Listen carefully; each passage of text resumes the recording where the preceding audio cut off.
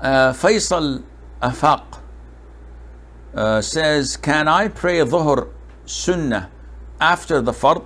Well, we know that the sunnah of dhuhr is 4 rak'ah, 2 plus 2 before the fard, and 2 rak'ahs after the fard. These are the emphatic prayers. There are another 2 rak'ahs after the fard, so it makes it 4, but these additional 2 are not emphatic. But if you do them, you are rewarded.